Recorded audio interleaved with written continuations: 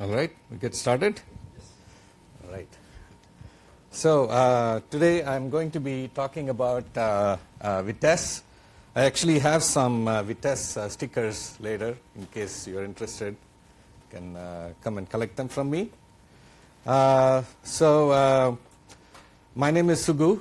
I now have a new title. It's called CTO for Planet Scale Data. It's a new company that we started recently, whose sole purpose is to support the Vitess project. I have my co-founder here, Jiten, who's also sitting. And previously, many of you probably know me as the software engineer from YouTube. I was at YouTube for over 11 years, and that's where I co-created this project. It was around 2010, and have been working on it since then.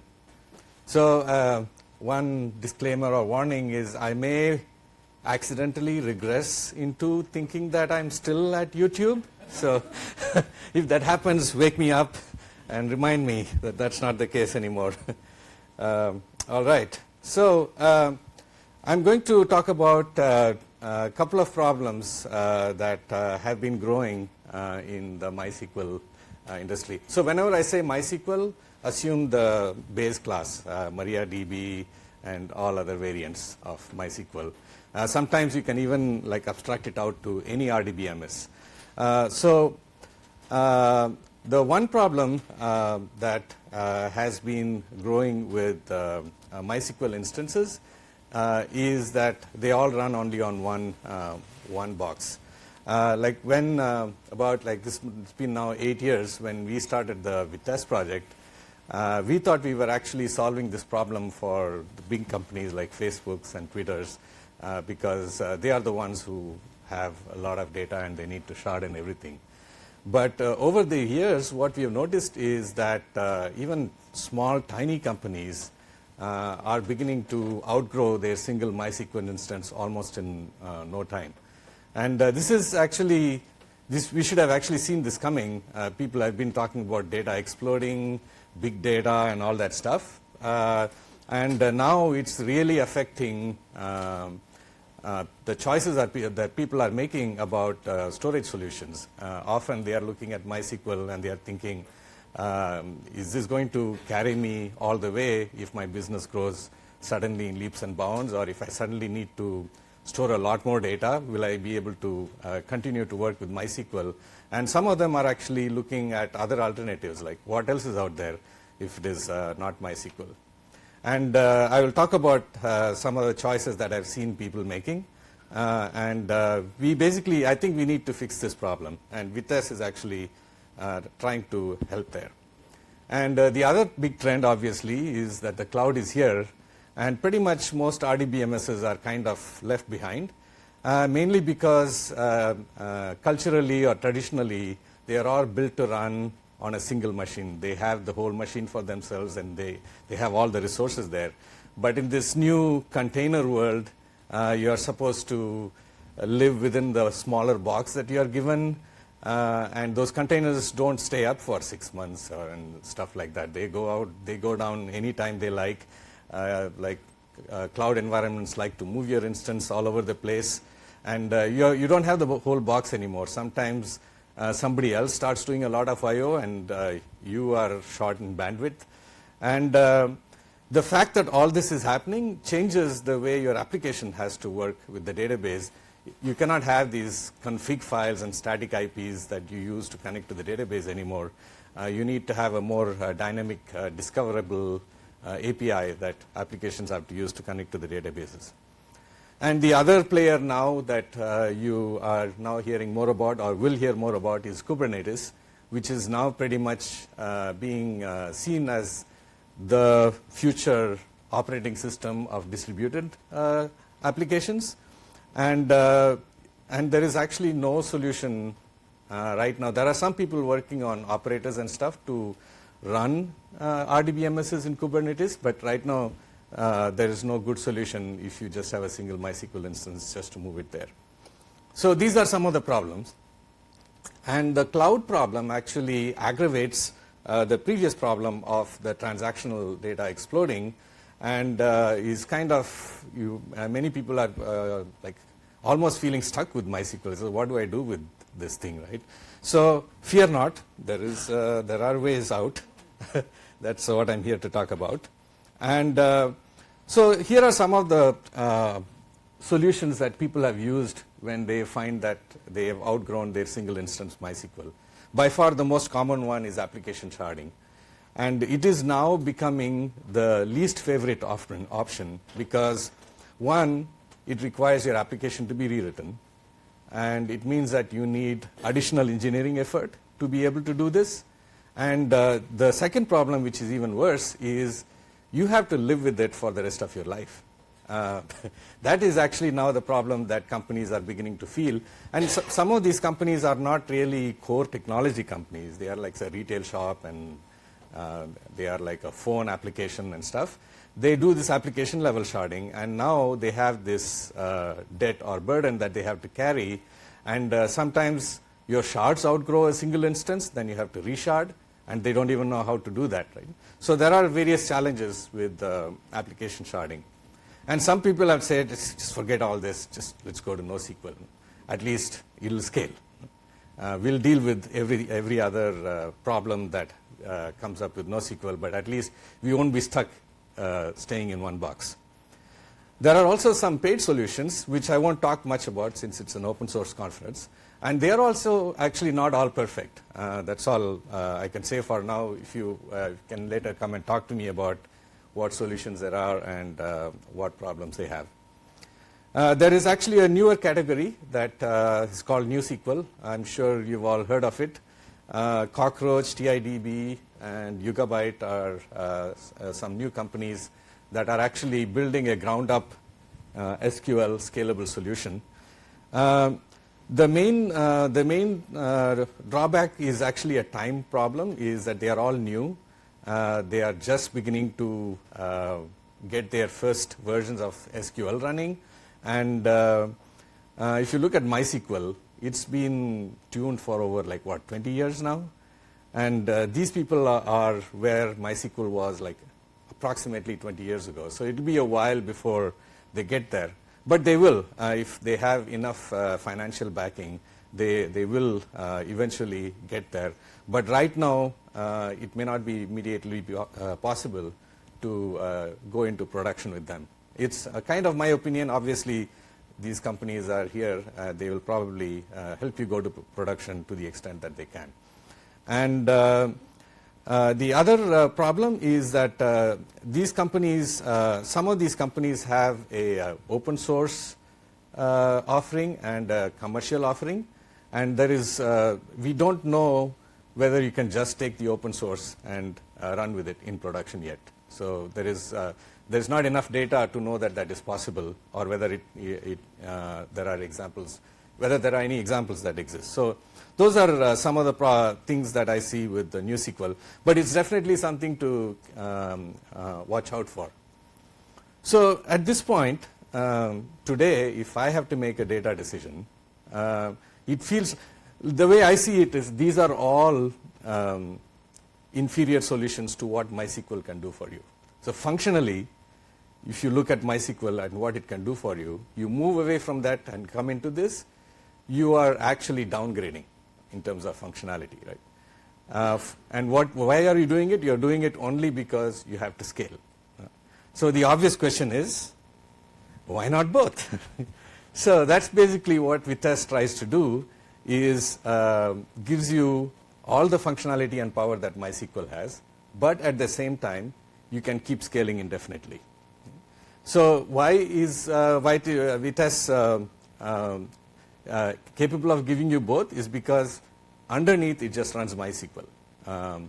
You basically, if you have a MySQL, you deploy Vitess on top of it, and then afterwards you can reshard your database without the application knowing much about it. And how big can we get with MySQL? It's pretty big. We call it massive scale, which is pretty large. Actually, I was talking to Yoshinori earlier. That's what he defines. Yoshinori is from Facebook. He defines that as a medium scale. But we call it massive scale because we call it, oh, we can go to tens of thousands of nodes. So But the cool stuff is that it is open source, and we have been working on it for 8 years now. So a lot of time and effort has been spent to make the project production viable. You can take what is available in Vitess, take it to production, and scale it to millions of QPS, and it will run for you, no problem. And for the longest time, YouTube was the only company that was using Vitess. But now we have a very large, not very large, a decent number of companies, but running at very large scale. Some of them are, many of them are running 6-digit QPS in their instances. And many of the companies have completely rely on Vitess for all their data, which is super exciting. And which companies are using Vitess? Here is a list. There is actually more. These are the companies that have given us permission to use their logos. As you can see, there is a name you may not recognize, which is JD.com. But it's because it's a Chinese portal. It turns out that they are the second largest portal in China after Alibaba.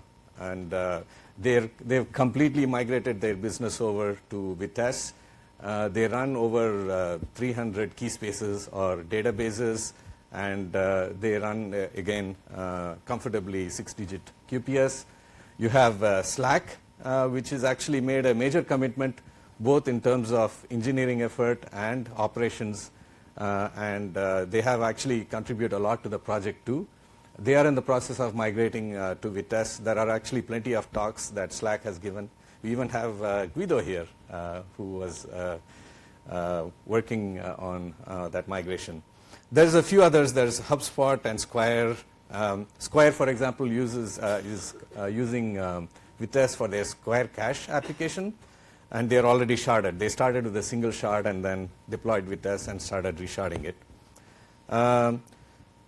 But the more important thing here is, if you see, there are some names you will not recognize. Right? These are actually pretty small companies, but they have huge data. Many of them, again, run pretty large QPS. And this is an indication of what is coming, how the industry is changing. It's not the YouTubes anymore that require massive scalability. There are some small companies probably that have never heard of Vitess, and they probably went to the route that you chose some of the routes that I showed before. But I think there are a lot more companies that are coming up that are going to require big data and are going to wonder, can I go to MySQL? Will it scale for me when I need to? And at least Vitess is there to take care of them when that situation comes. There's actually a third kind of need that we are beginning to see. Many of these big companies like Pinterest, Twitter, they already have sharded. They already have sharded solutions. But their secondary databases is beginning to grow, and they need sharding for those databases. And many of them are saying, I don't want to go through this application sharding exercise anymore. And some of them are actually coming to Vitess to see if they can actually deploy Vitess on top of their MySQL instance and do the sharding. So far, so good? All right. So what does Vitess do?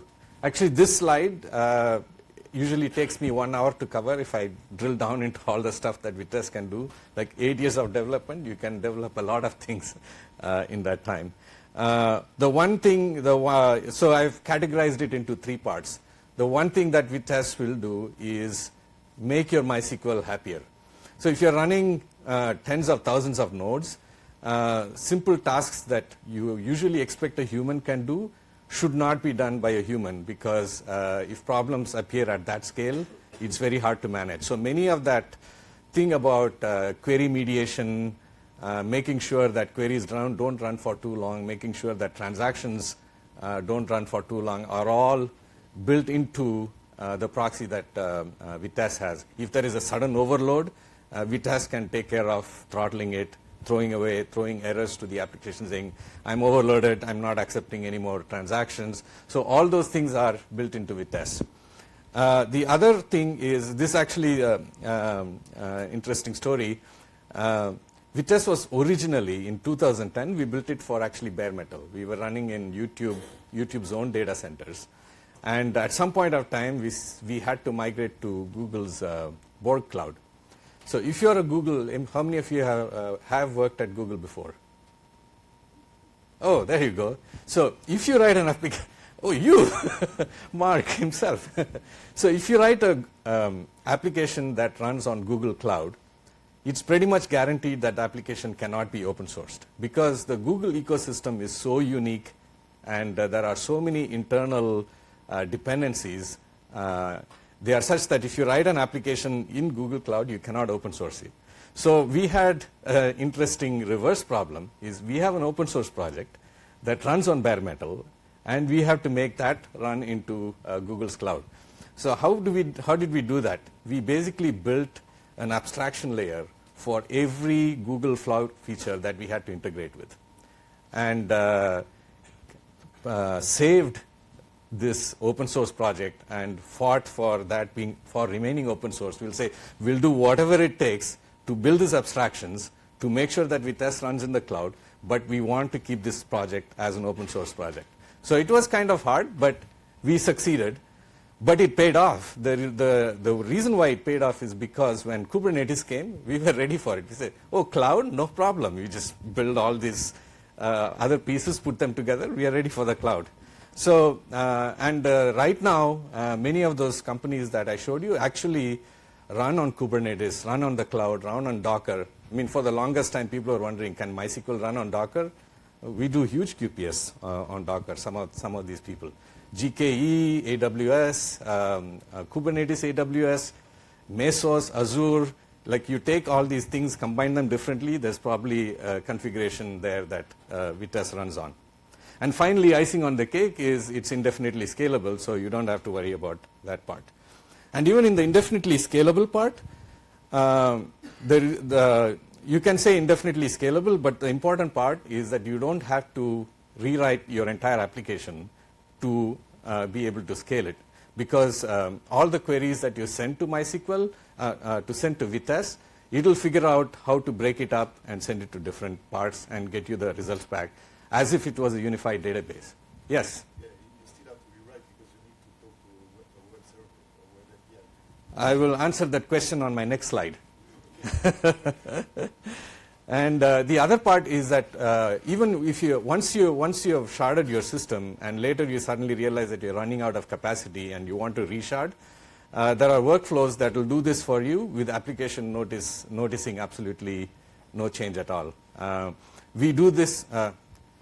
YouTube does this multiple times, like 2 to 3 times, every 2 to 3 months they do a resharding, major resharding. We used to make big announcements before. Now nobody tells anyone anything. They just go and reshard it, and there's usually never any issues. So this is the MySQL. This is the Vitess architecture. So the most important part of this architecture is the VT gate. The VT gate speaks the MySQL protocol, and the app server, instead of connecting to MySQL, just connects to VT gate and nothing else. After that, it just treats the VT gate that it's connected to as a giant database, except that underneath it's actually a bunch of smaller databases. And this architecture, actually, I can spend a lot of time. We really, really like it. Each and every one of these pieces plays a very important role in this whole thing, especially, for example, the lock server is the one that makes it possible for Vitess to run in the cloud so comfortably. I'm going to rush because I will be soon running out of time, and I wanted to cover a couple more things. I wanted to cover the pluggable architecture. I've already covered. It's actually the most important thing that we had to take care of while making this architecture pluggable is to not compromise on performance. So in spite of all this pluggability, Vitess latency is still pretty low. It adds about 2 milliseconds as total overhead to your database, but then you get this indefinite scalability. And in terms of project, I wanted to cover how we manage the project because that's actually the best part. The reason why I keep wanting to go back and keep working on this project is because we have maintained very high standards in this project, to the extent that some people get irritated, especially when we start insisting on unit tests and strict code coverage requirements. They're like, do I have to do all this? I don't care. This thing people are going to take and run into production. Every code that you write that is going to serve a query, it has to be tested, it has to be covered, and if needed, you need to write end-to-end tests also. And so we followed this discipline from day one and have been very strict about it. All coding standards are enforced. We have all kinds of CI tools that make sure that you don't break those things. And if your code is not readable, we don't even take your pull request. So, but then that has actually caused over time some really very high quality contributions to the project. And this is big news that's coming. CNCF actually is going to accept Vitess as one of its projects. It's actually pretty much a done deal. The official announcement is happening tomorrow. So keep watching various blog posts. They took the CNCF a long time to accept Vitess, almost a year. And the reason is because they could not find a project similar to Vitess. They could not find anything else to compare it with, because in reality there isn't one right now. I don't know why, but they just couldn't. And so they did a lot of due diligence. They interviewed many users. They looked at maturity. They looked at contributors, and then finally said, yeah, it's right. There is no project like Vitess, but it's awesome. It really does what it is supposed to do. And after all the due diligence, we are now reaching the end. Tomorrow will be accepted in CNCF, which means that Vitess will get to benefit from all the cool stuff that CNCF has. Personally, for me, the reason why I'm excited is because until today, Vitess was always seen as a YouTube project, but now it's becoming a truly community-owned project. So I'm hoping that this will attract more contributors and attention in terms of adoption. So in terms of roadmap, Vitess is not perfect, but so there are still things that need to be done. So if you are a good open source person, if you know query engines, if you know things like that, we would like to welcome your contributions. The one place where Vitess is short on is some cross-shard queries. It says, sorry, I can't handle it.